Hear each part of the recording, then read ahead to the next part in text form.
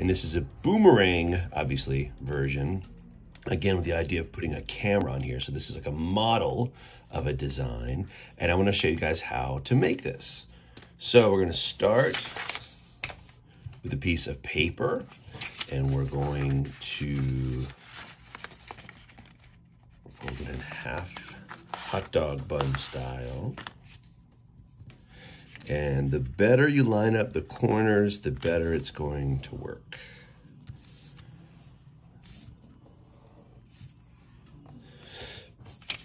And you can get some scissors, or you can do what I like to do, which is just get a little, like a ketchup packet, like a little tear at the top up there, and then you're gonna pull apart and down at the same time. It makes a really nice, neat cut down there. And you've got two. So we're gonna put one off to the side for later. And with this one, I'm going to again fold it hot dog bun style.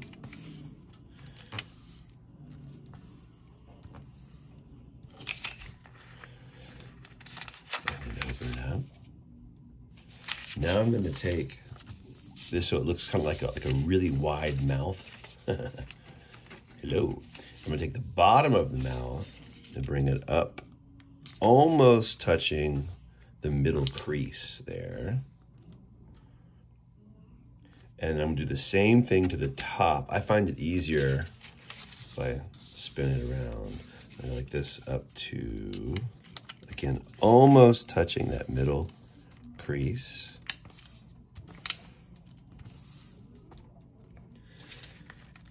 Now I'm gonna stand it up tall and skinny. And I'm gonna bring the top and the bottom together. And if you find your paper crinkles, I like to just put my finger in there and just pull it down. And that helps to straighten it out.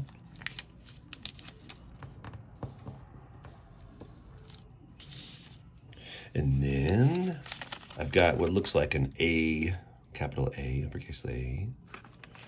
And with that fold on the top, I'm gonna take this corner and like a paper airplane, I'm gonna fold that corner down. And then I'm gonna take the same fold that I just did and go the other way with it. And this time I'm folding on the back side.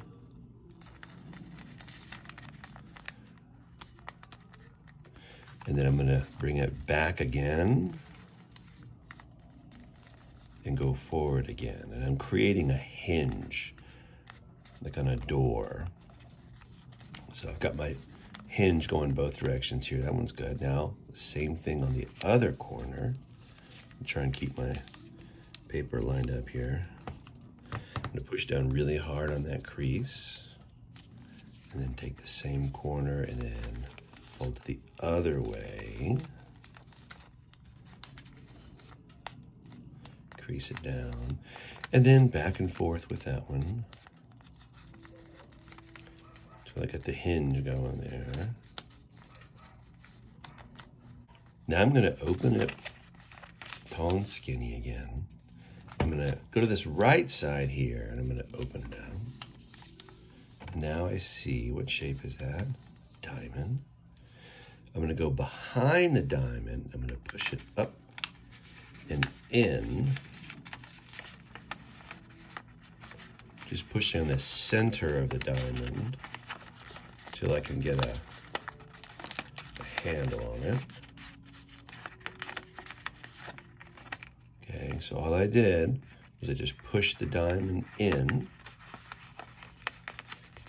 And now I'm gonna take that and I'm going to make sure this top part is actually folded back down again. I'm gonna take that diamond that I folded and push it up and fold it right on so it makes an interesting angle there.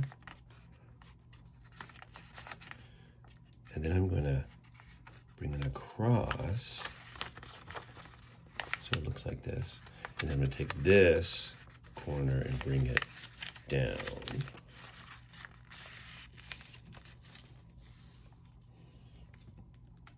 Okay. That was the trickiest part. One more kind of tricky part, and that is I'm gonna turn this to a backward 7.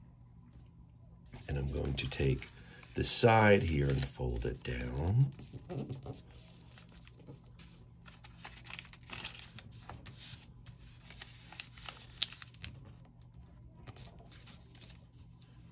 And then I'm gonna open up this part of the top of the backward 7 here. And this is a pretty neat trick. You can take this top, and I'm gonna put the top down under here in this pocket. And the way you do it is you push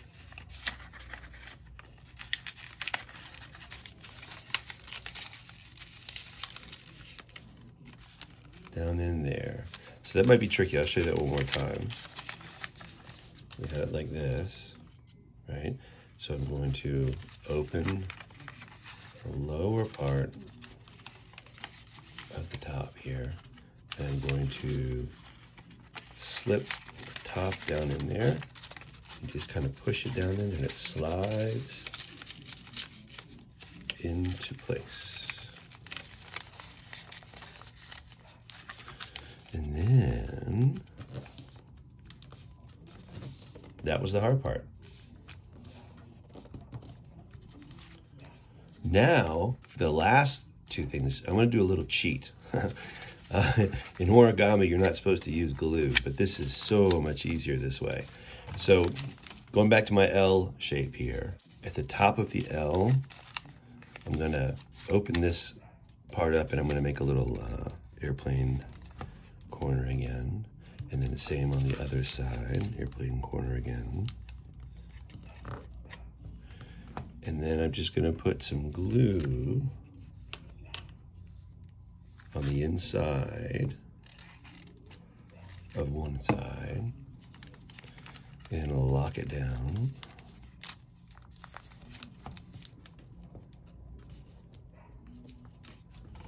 And do the same on this corner. So again, I'm going to open up the top, fold like an airplane.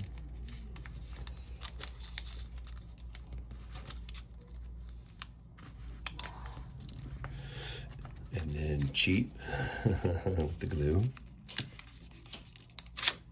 Whoops.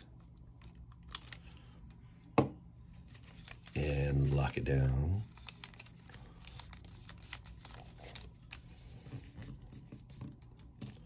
And that's it. Now, when you throw it, one side is kind of like the opening of the mouth, and you don't want to throw it that way because it'll open. You don't want to throw it that way. You want to throw the other edge. You want to throw it so the folded edge, not the one that was open, but the folded edge is the part that cuts through the air, right? So this is folded and this is folded. And you're going to hold it in your hand like a V if you're right-handed, or you're going to hold it like a backwards L when you throw it, and flick it really fast. Since this boomerang is really like a helicopter with a camera on it, just like the Ingenuity, I'm going to flip it over, and I'm just going to draw, let's call that the center there.